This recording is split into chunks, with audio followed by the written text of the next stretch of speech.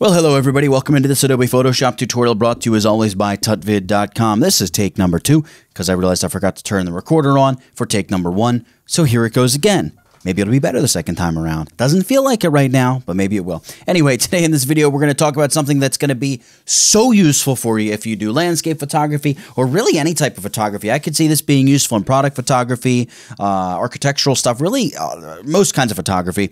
It is unlocking and unleashing the power of the Luminosity mask, what it is, how you can use it, and just why you're going to be really excited about it by the end of this tutorial. So enough talking about it. Let's jump into Photoshop and start doing something about it because I think you're going to like it. All right, here we are in Photoshop. I feel like I've done this before. Here is an image that we sort of just created. This is the raw version of it. I'm sorry, and this was just a photo right out of camera from a couple months ago when I was out in San Francisco. Of course, the Golden Gate Bridge, and not necessarily golden hour, but the sun was sort of beginning to set. Maybe we were 45 minutes off of golden hour. Definitely not middle of the afternoon. The west is here to the left of the image. So the sun is setting over the ocean, and you can see it sort of lighting up the side of the bridge and some of the buildings and things like that, but it wasn't quite where I would have wanted it to be optimally. But by using luminosity masks, I was able to sort of bring the whole scene together, change the dynamic range and just the richness and depth of the image, and then begin the process of color grading and all of that. So what are luminosity masks? Why are they so important and so awesome? Well, basically, if you take a look at these masks, these are masks that are luminosity masks. So what I've done is, off of the initial image, I can see the sky's a little too bright and the foreground is way too dark. So what do? Well, I bring up the foreground. Now you may say, oh, no problem. I create a mask, throw some curves in there, boost up the light, I'm done. Well, not so fast. Number one, by painting in, it takes a little bit of time. And even if you just do a big soft edge brush, it's never going to be nearly as exact. And it doesn't follow all the different levels of lightness and tone that you have in that part of your image. And it doesn't perfectly instantaneously create a mask that looks like this. You can see how complex this is, where literally the light bicycle helmet isn't getting the same level of treatment as the dark stuff right around that bicycle helmet, right? And the same here for darkening of the sky. I just said, look, make most of the foreground dark. Look at the perfect selection here around the trees, and the bulk of the brightness is in the sky. And of course, we know in a mask, bright means that effect, that layer, that color, that whatever is going to shine through the strongest in those lighter parts of the mask. So that's how that works. Now you may be thinking, oh, this is easy. Go select color range, no big deal. I can select my highlights, my midtones, my shadows, done deal, right? I can go highlights and just say, look, give me more of the highlights, and voila, I've got highlights. Look at that, I even got little speckles on the side of the tree. I could hit OK, and I've got this nice selection. Well, sort of, but the color range I've noticed just flat out does not do nearly as good a job as the channel-based luminosity mask that we're going to be creating. And the beautiful thing about it is, if you create an action or use the action, I've got a free action that you can download in the description to this video. No strings attached. You don't need to sign up to my newsletter, none of that nonsense. You could subscribe to my channel, though, I guess that'd be cool.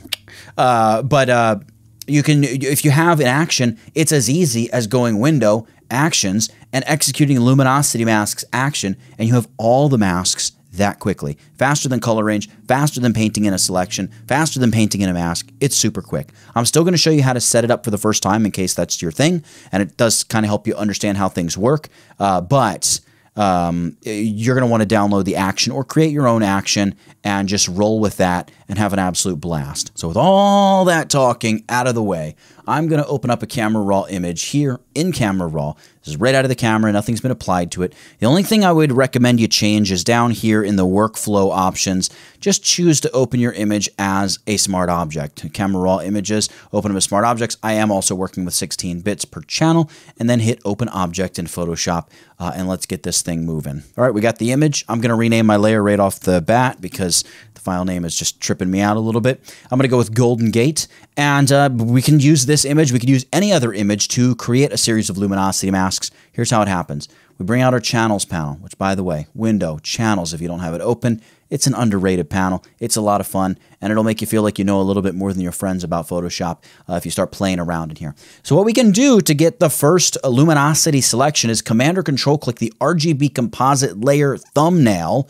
That's a mouthful. We Command or Control click that to load it as a selection, and we've just loaded the highlights as a selection. So then I come down here and choose New Channel and hit Command or Control I, and there we go, our first luminosity mask, targeting primarily the highlights and covering up primarily the shadows. But that's not all. We want to constrict this and say, you know what?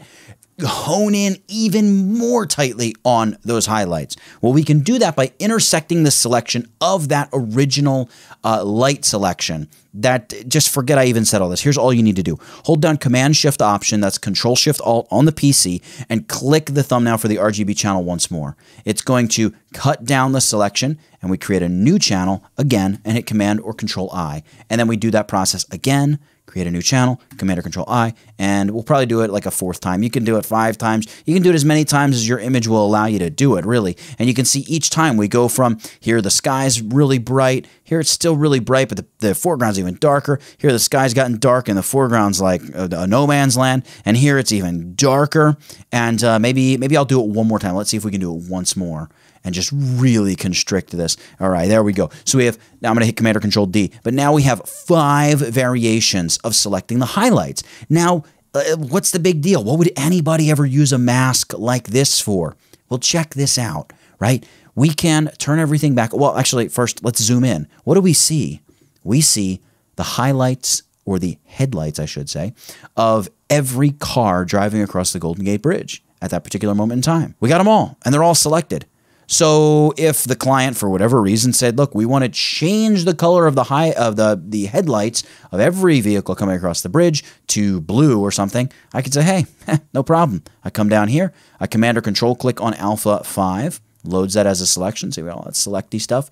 And we go like hue saturation, voila. Now I know what you're thinking. Look at the mask. It's got all the stuff in the sky selected and it's a mess. Okay, you're right. Here's how easy it is to get rid of that. You take your lasso tool, drag a selection around these cars, and then go Select, Inverse Selection, and then fill it with black. Edit Fill. Where's black? There it is. And we hit OK. And then Command or Control D to deselect. And now look at that. A perfect mask that quickly, just around the car headlights. If we Alt or Option click the mask, go back to our hue saturation layer instead, and we say something like colorize, darken the brightness, boost up the saturation there, and then we make them all blue, right? Or whatever. I'm not saying it's going to look perfect. I'm just saying that quickly we go in there and we're able to make that kind of change. It's really quite remarkable. I'm going to delete that hue saturation layer because it's not really what we're here for, but I'm just giving you another example of what you could use these luminosity masks for. Now, we've gotten the highlights. What about the shadows? Well, we can do the same thing. Command or Control click on the thumbnail for the RGB composite channel, and this time inverse the selection. So select inverse, and now we've got the shadows selected. Create a new channel, Command or Control I, voila. Now we want to subtract the selection here. Again, you can think about it the complicated way or just say Command Option or Control Alt and click the RGB. And there we go. We've locked in or constrained, contracted our shadows in even more. I'm going to do it again, and I'll create, I don't know, 4 or 5 levels of this as well. Voila. Let's do it one more time. And you can see, even at this rate, it's pretty fast for getting such a complex selection, but definitely still the action it's just faster. And then Command or Control D to deselect. And you can see what we've got. It's just a crazy amount of detail, right? His helmet's white, so his helmet therefore is a highlight. And look at his helmet, perfectly selected and turned black, because if we're trying to apply something to the darker areas of the image, we don't want to apply them to the bright white helmet, because that is, in this scene, a little tiny highlight there in the foreground. So it's just really, really amazing. It's a whole bunch of fun, and you can do a lot with these. We haven't even gotten started with that. I'm going to quickly select all these channels, and I'm going to delete them, because if you watch, we can take all these channels, delete them very quickly, but just watch the file size down here, right? I bet you it's going to go back to, well, it's going to go back to, I guess, right where we started, because we're getting rid of all this. This has added almost a gigabyte of information. So what that tells you is use your luminosity masks, and when you're done with them, throw them out, because they take up a lot of file space. See that? We're back to 172 megs, much more reasonable. All right, here's the action. So we just go Window Actions. I've got that luminosity masks. I hit play, and voila, we're going to have 4 highlight and 4 shadow luminosity masks for any image you bring into Photoshop that easily. You can see how fast it is. We've got all of our masks. Great. So how do we use these now that we are, whatever, 10 minutes into this video? How do we actually use these for this image? Well, first and foremost, I hope you are beginning to understand how these work. Here's how we use them. We're going to create 3 versions of our Golden Gate image. I'm going to drag my channels over here, and I'm going to drag my layers out. I want to, and this goes back to, remember way back when we opened up the camera raw file, we opened it as a smart object. We want to right click and choose new smart object via copy. We don't just want to hit Command or Control J. We want a totally fresh smart object, and we want 2 of them. So we can call this like H for highs, and this one's going to be Golden Gate L for lows or something. So we're going to attack the lows in this and the highs in this. We want to make the brights in this image maybe not quite so bright. So double click on the thumbnail to open up Camera Raw Editor for this layer and just reduce exposure a little bit. Maybe reduce the highlights a little bit. And I know what you're thinking, like, why do we even need the luminosity masks? The highlight and shadow and white and black sliders they're pretty effective, aren't they? And they are, but you're still going to get some haloing and some crazy stuff like that from them. I still find that luminosity masks, it just delivers the best, the smoothest, and the most beautiful result. Maybe I'll even pump a little vibrance there into the sky. And there we go. We have this darker version of the image. You could do something as simple as just like set it to the multiply blend mode, right? And get a darker version of the image. That's what I'm trying to say. Maybe you've bracketed your shots. You actually have other photos that are darker right out of the camera. Whatever you may have. I'm going to Command or Control click maybe Alpha 1 here. Get that. And then hit the new mask icon. And voila, we have masked the darker effect there to the sky, and it just works perfectly.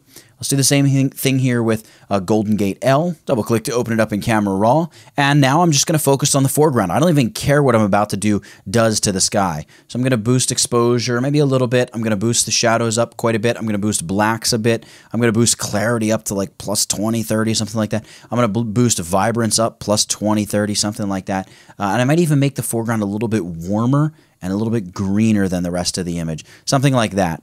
That is probably about what I want. Maybe I'll add a little bit of contrast, something like so, and hit OK. We don't have to be exact. We're going to, we'll push and pull it a little bit. And then what I want is something that highlights the shadowy parts of the image. So maybe I'll go Alpha 6 here. It's got the sky really dark, so we're not going to be applying much of this effect to the sky. Command or Control click the Alpha 6 channel and apply a layer mask, and voila, just like that, we have began to sort of flatten the image out, right? So we have all this contrast in this initial image, and then here we just bring back so much detail in the sky and the foreground. And because we've done all that, we probably do want to begin reintroducing some contrast. So we'll do that, but I primarily want the contrast to be in the foreground. So, and the foreground in our case is predominantly dark. So I would go back to my channels. Maybe I'll bring my channels out here. I know I'm moving around a lot here like a frenetic, crazy person. I'm going to select Alpha 6 again, Command or Control click that. And then I'm going to add a levels adjustment layer. And it's going to take that luminosity mask and apply it as the layer mask for our levels adjustment here. And here I'm going to say, all right, let's make this brighter and let's just add a lot more contrast there, primarily to the foreground. And I know that looks terrible, but because it's an adjustment layer, we have the beauty of the opacity slider. And maybe I'll knock this down to about 35% opacity. So we just add a little bit of contrast and even a little more brightening into the foreground portion of our image. Okay, let's talk a little bit about color grading and continuing to build out the contrast. Let's kick things off with just a quick color lookup. We'll do a drop blues LUT, which as you would imagine is going to drop a lot of the blue out of this image. But let's immediately add both color and contrast using a color balance adjustment layer. I don't know why that left me for a second. I wanted to primarily focus on the sky and be a little bit in my foreground. I'm mixing things up here. So I'm going to load Alpha 1 as well, because we'll get a little bit here in the foreground from this, but mainly the color is going to be dropping into the sky, and we're going to make an adjustment to this mask. You're going to see just how versatile all this stuff is, and we're going to go ahead and apply color balance. There we have it. If I Alt Option click on the mask, you can see not a lot's going to get through the darker part of the mask.